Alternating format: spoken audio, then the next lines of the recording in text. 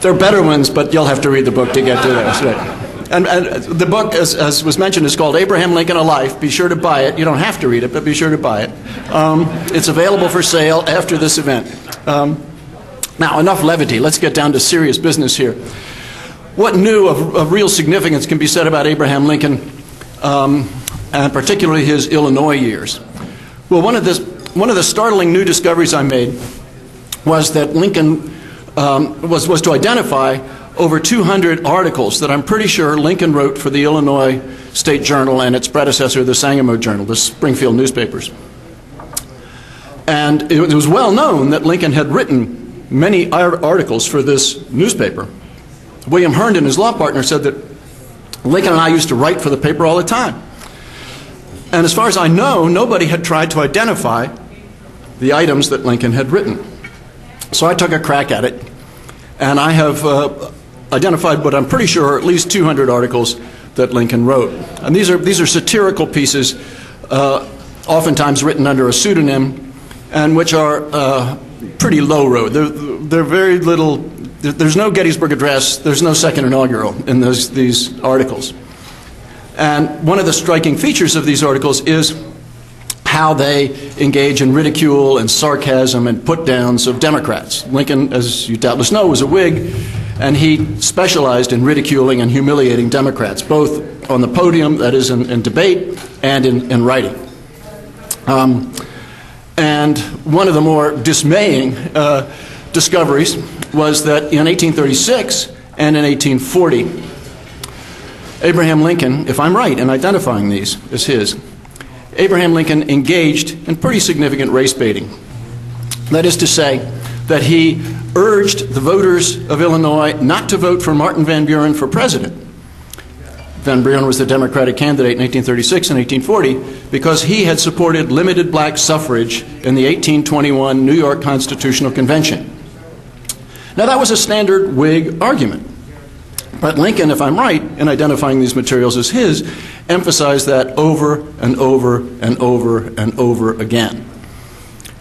And we know from Lincoln's collected works, there's one item that is reproduced in that standard reference work of Lincoln's writings in which that argument is made. But if I'm right, he made it many, many times. And so what are we to make of this? Why was Lincoln engaged in race baiting? Well, it was, as I say, it was a common practice in the day. And the Democrats engaged in race baiting too. They argued that their Whig candidates were soft on slavery and soft on blacks. So that raises the whole question of Lincoln and race. Another discovery I made was in the Frederick Douglass papers at the Library of Congress. Everybody who writes about Lincoln and race cites a speech that Frederick Douglass gave in 1876, in which he said that Abraham Lincoln was preeminently the white man's president. Preeminently the white man's president. And I knew that speech well, and I was going through the Frederick Douglass papers at the Library of Congress and discovered some speeches in his handwriting which weren't published as part of the 5-volume edition of Frederick Douglass's speeches that the Yale University Press had published recently. And the most startling speech was one that Frederick Douglass delivered on June 1st, 1865. He delivered it at Cooper Union in Manhattan, the premier spot in the country to give an important public utterance. And in that speech, Frederick Douglass says, Abraham Lincoln was Abraham Lincoln was emphatically the black man's president. Emphatically the black man's president.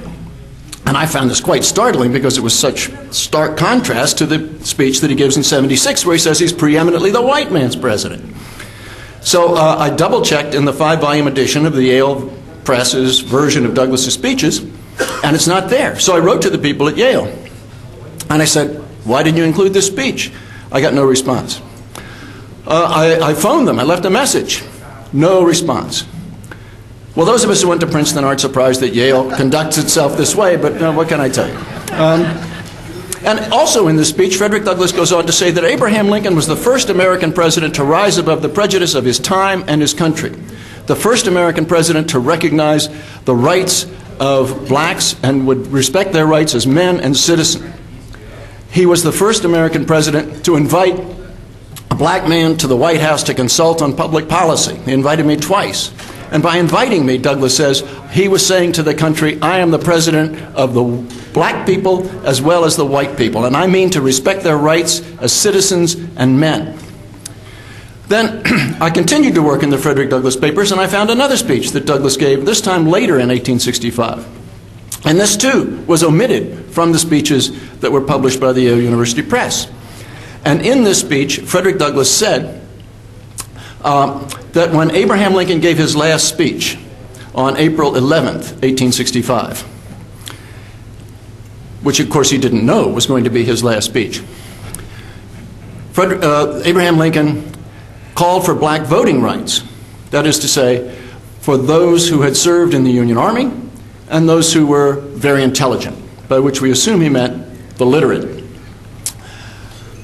And Douglas said that when Lincoln made that speech on April 11th, 1865, this was 2 days after Robert E. Lee surrendered, I and several of my abolitionist friends failed to appreciate how important that speech was. We were disappointed in it because the scope of the proposal was so limited. Just veterans of the Union Army and the very intelligent. But we should have recognized that Abraham Lincoln was making a profoundly important statement on that April 11th, 1865 event. Because Abraham Lincoln learned his statesmanship in the school of rail splitting. And to split a rail, you take a wedge, and you insert the thin edge of the wedge into the log. And having done that, you take a maul, a large hammer, and you drive home the thick edge of the wedge. And we should have known that once Abraham Lincoln inserted the thin edge of the wedge into the log, that he could be counted on to drive home the thick edge of the wedge. And Douglas could cite Lincoln's treatment of slavery. Lincoln in 1861 inserts the thin edge of the wedge into slavery. He drafts a bill for the Delaware state legislature to pass that would free the slaves of Delaware, and the federal government would compensate the slaveholders. He tries to get the Delaware state legislature to adopt it, working behind the scenes. They won't do it. Then in early 1862, he makes an address to Congress in which he calls for Congress to pass legislation compensating slaveholders not only in Delaware but Maryland, Missouri, and Kentucky, the other border states that were loyal, slave states that were loyal to the Union. Those slave states do not bite. Then he issues the Emancipation Proclamation, which frees the slaves, or he announces that he's going to issue the Emancipation Proclamation, freeing the slaves in the Confederate States that were still in resistance. That's in 1862. Then in the beginning of 1863, he promulgates that.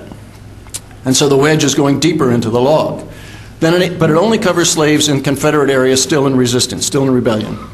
Then in 1864, he emphatically endorses the 13th Amendment, which abolishes slavery everywhere. In Maryland, Delaware, Kentucky, and Missouri, and occupied areas of Louisiana and Virginia as well. So you could see the thin edge of the wedge getting driven in, and the thick edge of the wedge goes through.